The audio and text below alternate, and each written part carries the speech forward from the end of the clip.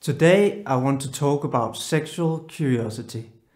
I get that as men we are taught we should know everything and be in charge, so we feel very vulnerable if anything shakes our belief in our abilities. The connection we've learned between our abilities and our self-worth makes it devastating for some to be told that they are not good at something. But our ability is not our identity as a man.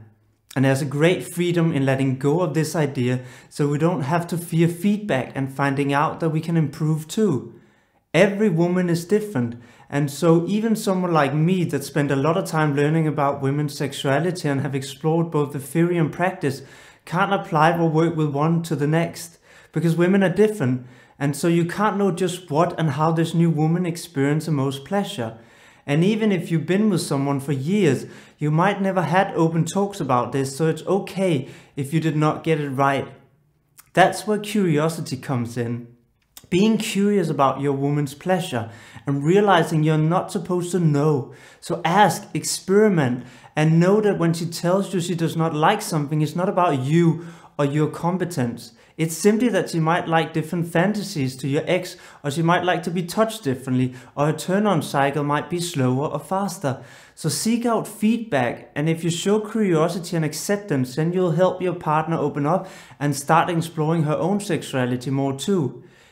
It's the best sex tool you can get, and that's how you learn about her individual experience.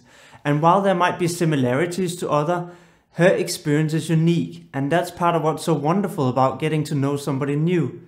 Judgment comes from fear, and so when you feel fearful of getting it right or wrong, or being a good lover or not, it will impact your desire, perhaps your ability to get hard, or it shuts down your partner's willingness to share, so it's like you'll never learn what she likes. When relationship and new hormones level rise, and there's uncertainty, excitement, needless to say, sex happens more easily. Curiosity is also being curious about what looks different. So rather than judgment, what we are fed by our culture around women's bodies and how they should look, if you can instead learn to be curious, you can see the beauty and sexiness in what's different too. Women are bombarded with messages around their body and told they're imperfect because they don't fit some photoshopped image on a magazine.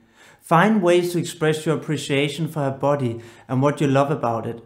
I don't want you to be fake. I want you to be curious. Trust me, your partner feeling good about her body will benefit you both. Make compliments specific and about how they impact you, like your legs look so sexy it makes me jump out of bed in the morning just to get a look at you. If it's a body part you feel insecure about, this can have an even bigger impact.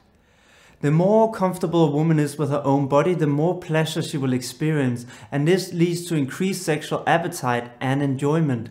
She is far more likely to be present and in the moment rather than worried and self-conscious about her body. Also remember to compliment her personality and not exclusively focus on her body. There's a human and a person behind the beauty. Have fun and enjoy.